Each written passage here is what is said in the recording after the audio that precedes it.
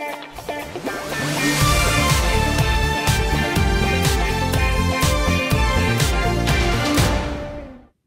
guys, welcome back to the channel.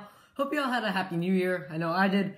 And anyways, this morning I did go to the Lego store around 30 minutes away. I went to the mall and there's a Lego store there, and I picked up this bag with Ninjago Legacy sets, and I pretty much went on a Ninjago Legacy set haul. And I got 4 sets today, and I also had the Spinjitzu Coal that I did get earlier this week. So just wanted to show you guys some of the stuff that I did get. So first of all, we do have a Spinjitzu Lloyd versus Lord Garmadon. Of course, with these $20 US with these 2 minifigures. This does come with, of course, Lord Garmadon and Lloyd, and 2 spinners here. And it comes with, like the other spinners, there are various modes. You have your defense mode up here with kind of more bulky pieces, attack mode with a lot of swords and stuff, especially for these minifigures, for these ones in particular, and speed. Speed is relatively simple, just usually like some fangs and stuff. Yeah, that is the first that I did pick, hoping to build this one today. Anyways, next we also have the Spinjitzu Coal. This was the one that I did actually get a few days ago, and I built it on live stream, so I won't really talk about this one much since I have actually built it. But pretty much this was just an impulse buy. I did go to Target and I found this, but I didn't really find anything else. So, you know, it is really cool though. But anyways, after that, we do have the Samurai X. The box kind of got a bit beat up in the car, but yeah, this is a pretty simple set. I mainly got it just because of the Samurai X minifigure. Samurai X minifigure is really nice looking, so I definitely did want to get that.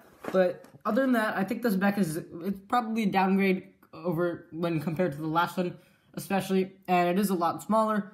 But I did get this because I did definitely want that Samurai X minifigure. It does come with Crutch on Knuckle, the Abomination ones, who have come with this new wave. And yeah, that's about it for this one.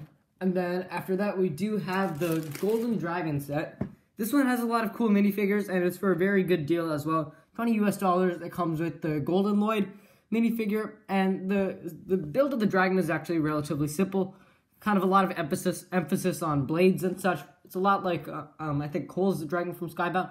Very simple, thin limbs and such. But it does come with the Stone Army Scout, with a teal face, and the Overlord in this new minifigure. I think this new minifigure is really cool for the Overlord, so I'm hoping to build this one as soon as possible. I love the minifigures that come in this. It is a pretty good deal if you ask me. And then the last set that I did get is the Monastery. I'll just take it out. Yeah, so I did get the Monastery. This is a really good set. This is a really good deal. I love the builds especially. I love how I actually did have the original Monastery, my first Ninjago set, and looking back on it, it was really simple. Not a bad set at all, but it was very simple, and it didn't really look like a monastery. But this is definitely a lot better. I love the structures, and I love the door as well. I think it is very, very cool. And on top of that, it comes with all the ninja and Wu. So that is a really good deal considering it's only $80 US. And it comes with a great build, and it comes with all of these ninja and Whiplash, who was kind of just added on. If you ask me, I don't think he really needed to be in this set. But hey, I won't complain. It's, you know, the more minifigures, the better. But yeah, that is pretty much this Monastery of Spinjitzu.